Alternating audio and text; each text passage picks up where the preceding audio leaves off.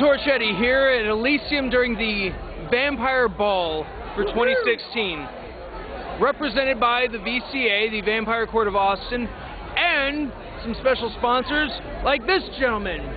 Hello, my name is Thomas Sitch. I am just delighted to be here as a guest of the court, showing off Shadow's Kiss, the vampire MMO that myself and my team are working on. All right. What are some of the features that might actually catch the public's eye, aside from that it's a vampire game?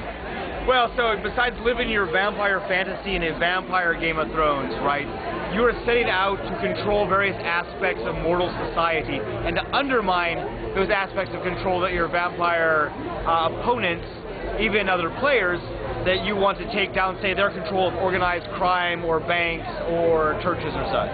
Oh, churches. I love their chicken. Quite tasty. Yes, indeed. But, what about some of the stuff, because everybody is getting so, I don't want to use those letters, but it's getting real SJW, vanilla soft out there. Will people like that be turned off or drawn to this game? Well, it's an interesting question. So we wrestle with the concept of consent in the vampire context, right? Because fundamentally, the vampire fantasy is getting out there and it is being taken, or it is taking.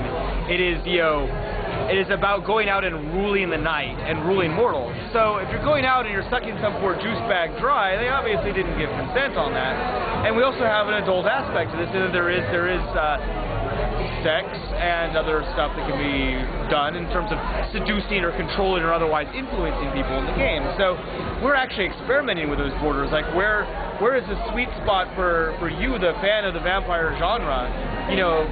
What do you want to do when you're going out there and you're controlling the night and you're ruling mortals and you're fighting other vampires? Like, what's too racy in the world of Game of Thrones and Grand Theft Auto and so forth and True Blood? So, we'll be provocative enough to make some headlines that most people will really enjoy it. We'll probably piss some people off too. That always comes with the territory. You're not looking for that hatred-style controversy, though, are you? Oh, well, please, no, yeah. At the end of the day, we want to make something that people like.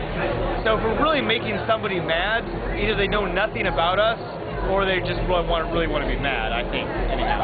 All right. Well, is it just vampires? Like, is it vampire exclusive, or is it all supernatural? Like, are there specters? Are there werewolves? Are there witches or leprechauns even? Player-wise, you're playing vampires. And if we had a larger funding base, I would love to also do shapeshifters and slayers as a triumvirate of factions, but that's not happening right now. However, you do face them, and you can. Because a big concept of the game is that if I run into a group of vampire slayers on the street, I can kill them. That's fun. It's easy. Maybe it's easy. I hope it's easy. Or I can go ahead and I can try to strike a deal. I can be like, hey, listen, I'm one of those good vampires. In fact, I'm one of those good vampires. Look deeply into my eyes. Oh, is there anything I can do to help you out? And maybe you'll work for me now. So you can take the path of slaying your adversaries, or you can take the path of mastering them and ruling them. So that'll play into it too. And if I'm interacting with the Lunar Covenant, which is the shapeshifter group in game, I can fight them, or I can try to make them work for me. There's drawbacks and trade-offs in all circumstances, but I can come out ahead in the deal. Well, are there any prominent characters that people should look for in game? I'm glad you asked that. Actually, King Logan, Queen Dahlia both play a critical part in the initial story, where we're introduced to the intrigue of the vampire world and the backstabbing that's going on, and apparently Dahlia has betrayed Logan and is working with the necromancers who have stolen Tesla's technology to force the spirits of the dead into the corpses and raise zombies and so forth. So it's going to be interesting. This is clearly a work of fiction, though.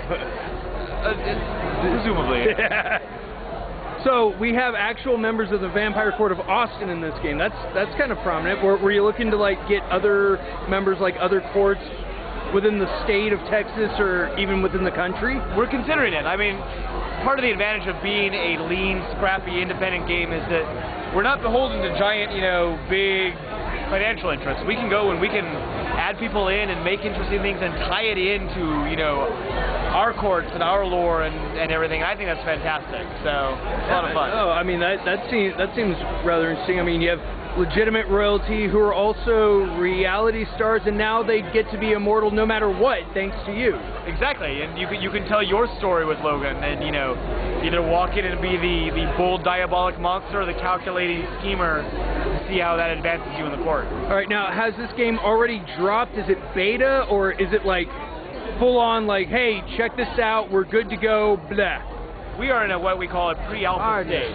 So, come beautiful ladies past. So we're going to be letting people in soon in a sort of sneak preview capacity. We're still building the game. Part of being a crowdfunding game is we are showing you the sausages that's being made, and it's not always pretty. But there's a lot of awesome in there nonetheless. So, but you will actually have a complete game that we can sit down, we can play. There's none of this, oh, by the way, in 3 weeks you'll have the next chapter. Well, there will be a complete game at some point. Yeah. So, yeah.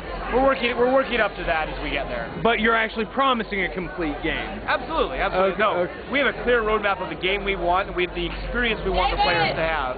And so while we're letting you in early, there's an end point where it is going to be fucking awesome. So, yeah. All right, and once again, the name of the game, so everyone looks it up. Shadows Kiss. Shadows with an S. ShadowsKiss.com or Patreon.com/ShadowsKiss. Check those both out. All right. And since you are on Aggro Culture, would you say when times get tough, you need to get behind the tank? Absolutely. Tank. Yes. Thank you very much, sir. My pleasure.